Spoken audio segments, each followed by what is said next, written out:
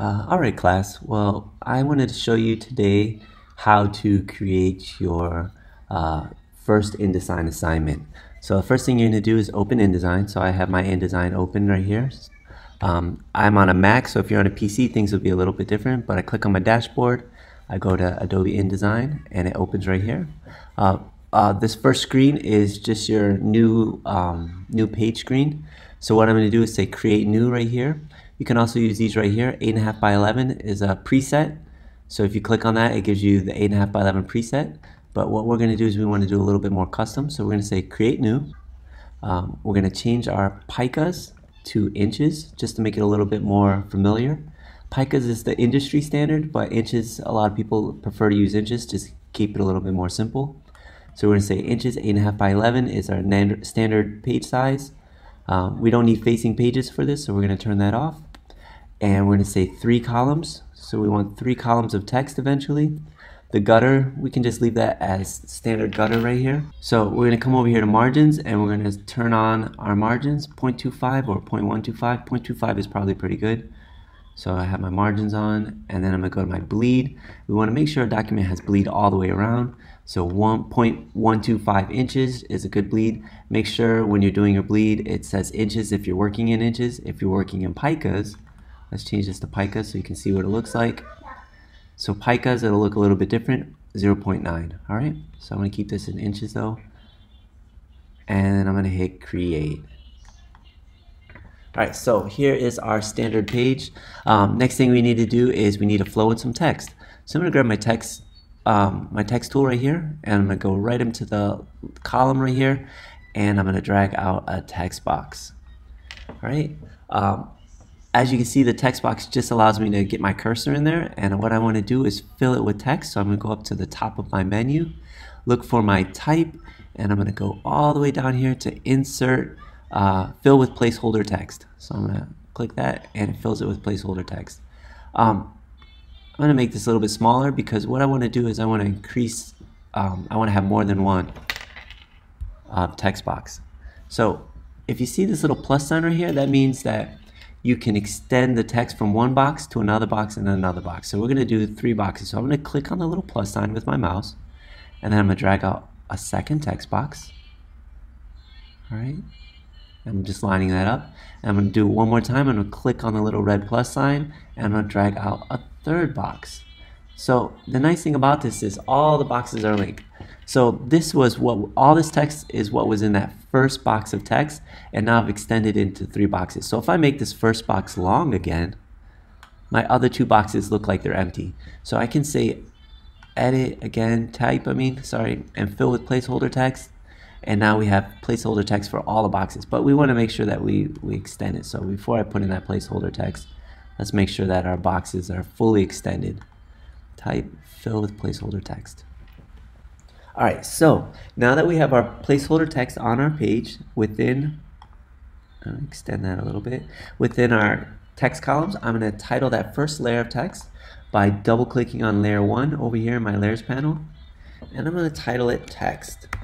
Right, and click OK. So if I turn off this eyeball, that gets rid of the text on my page. Next thing we want to do is we want to add in some imagery. So I'm going to come down, I'm going to grab a box, a rectangle frame tool, right? And I'm just going to add a frame to the middle of my page. You don't have to do it separately. You can just add the text in, the picture in automatically, but it's nice to have a frame for where you want the image to go. So once I have my frame on my page, let's put that in the correct text box. So I'm going to click right here, create new layer, change this to images. I'm going to capitalize that, images, right? And I want that to be underneath my text. Images always have to go below text. All right, so now what I want to do is I'm going to go click on my box. So make sure it's selected. And then I'm going to go File, Place, and I found my images ahead of time. If you want, you can pause it right here and go to the internet and find some images, but I found some images that I wanted to use ahead of time. So I'm just going to click right here and grab my image. So when I click on my box, it automatically fills it with the image. If I click on the center, this circle right here, this isn't a dragging point. This allows me to center it within the box. But as you can see, my box is very big. So all these points right here are my image. So I'm just going to grab it at one of the corners and hold down shift, and I'm going to make this smaller. If I hold on option, it'll also shift and option at the same time. It'll resize it from all the different sides as opposed to just grabbing it from one corner. So I have my image right there and it looks good. I'm going to grab my rectangle frame again. If you want to click F, you can click F and that'll get you your rectangle frame. This one I'm going to drag down here to the bottom. Notice I'm extending it past the page edge. So right here is the page edge, which is also called the trim, and I'm extending it all the way into the bleed. That's a tough concept for a lot of people, but you want to make sure that you extend any image or anything that has a color that touches the edge of your page, that should extend past the edge into the bleed. So again, I have it selected. I want to make sure that I'm on the right layer. If it shows up in the wrong layer, you can just click on the little blue box like I did and drag it back down to the images. So I'm gonna go File, Place again, and I have my other image down here. So I'm gonna click my other image. Again, it's too large. This time though, instead of resizing it by hand, I'm just gonna go up here to Object, say Fitting, and what I want to do is fit frame proportionally. Fill frame proportionally, sorry. Alright, so then it filled the frame proportionally, so you can see it extends past the edge, but the top and bottom look good. Alright, so Command 0 or Control 0 allows you to zoom out. So I want to make sure that this is on the right layer, so it's on the wrong layer, so I'm just going to drag that down so that I can see it. If you want, you can extend these so you can see what's on those layers. So I have my images right there. So next thing we want to do is we want to have the text flow around the images. So I'm going to turn off my text layer and click on this image right here. And I'm going to go to Window at the top here, and this shows all the different windows that I have. The one that I'm looking for is called Text Wrap. So right here is the Text Wrap, so I'm going to turn that on. And I like to have this I like to use this a lot, so I'm just going to drag this over. I'm going to place it right here on my bar. Eventually, you can save these if you want. So we can come right up here, and we're going to say New Workspace. And we're going to title this workspace FIU, and click OK. So as we work on our workspace, we can add things to it or take things away. So some of these things you may not want. Properties, you definitely want to keep that up there, so that's very useful. Pages you definitely want to have, so this shows you how when you're adding pages. So if I wanted to add another page, I could add another page, and I'll just show you.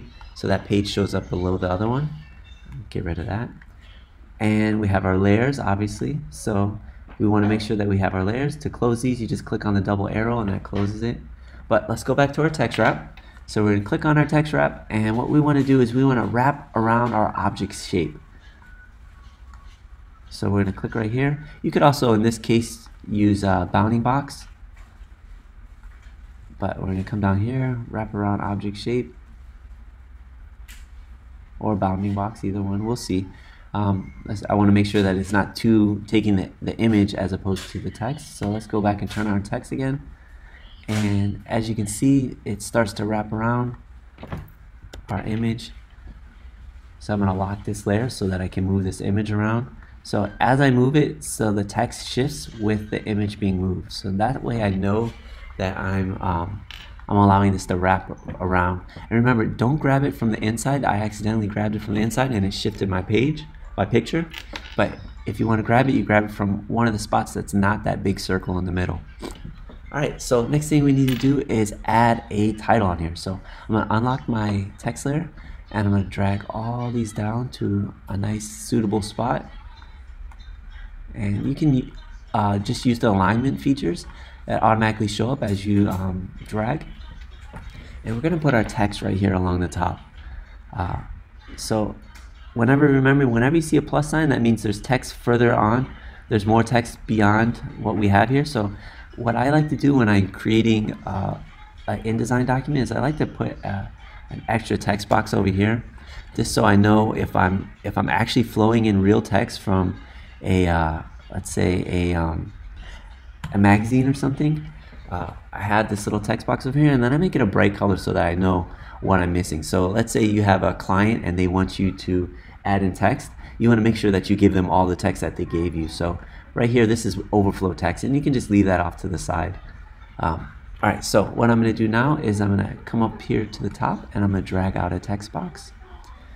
You want to make sure your text box is the right font size. So I'm going to come back here. It should be 12 point, or I don't remember what the directions say. You're going to have to look back at the directions. I'm going to make mine 24 point, and something that has a little bit bolder look to it. So impact just in general has a nice heavy look to it. So I'm going to title this headline, and I'm going to increase my point size because it still seems a little bit small. So 48 looks good. I don't remember what the actual requirements for the assignment are, so you have to make sure that you're doing that. We definitely don't want it to be left aligned for this assignment. We probably want it to be right aligned. So again, make sure that you're following the assignment and putting that where it needs to be. Your alignment right here. So if we go to paragraph, these are all your alignments right here. So we have centered, we have right, we have left, and then we have things like justify. And these are the same alignments, but when you have different text, it aligns the text differently. So if I click on this text down here and I say justify, it fills up the box, gets rid of all the rag on the right hand side of the thing.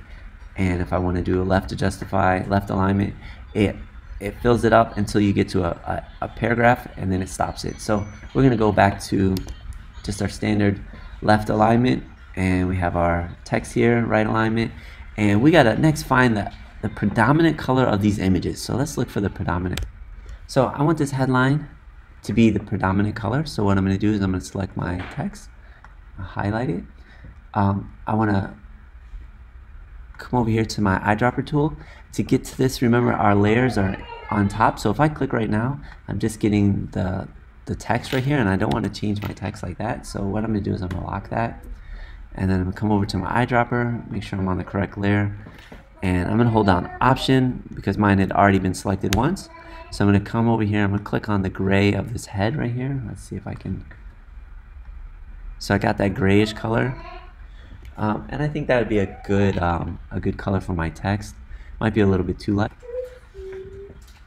And I'm going to add this to my swatch, add RGB swatch, click OK. And now I have that color in my swatches. So I'm going to come back up here to my text, select my text, and find my swatches and add that color, to my text.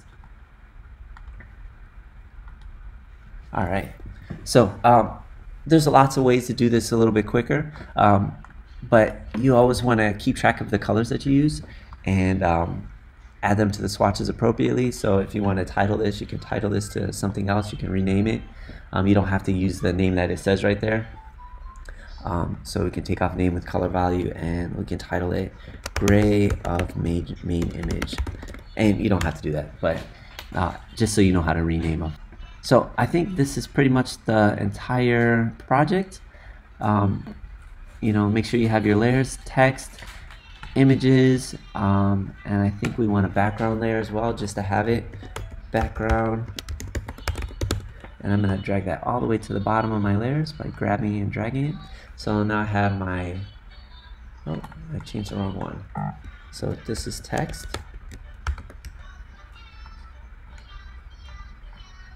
And layer 3 is background. Alright, so those are your standard layers, text, images, and background, and they should be in that order. You can have as many layers as you need, but that should be good for most of the projects for this class. So I'm going to stop the tutorial right there. I hope this was helpful. I'm sorry it's a little bit long. I got distracted in some places, but the general idea is you want to keep your layers. You want to make sure you're adding images. Make sure you have text wrap. For these images, I'm going to select both my images. I'm going to go to my text wrap here, and I'm just going to add a little bit around my text, my images, so that I have a little bit of space around them. And that's to make sure that my text isn't directly on those images. All right. Down here, you try not to have anything where it's like a small box like this. So I'm just going to drag this up and stop it right there and make this image a little bit larger since I had some extra. And now it looks a little bit nicer. Try not to have some weird, awkward angles or awkward text boxes that aren't consistent with the rest of your boxes. All right, so that's it.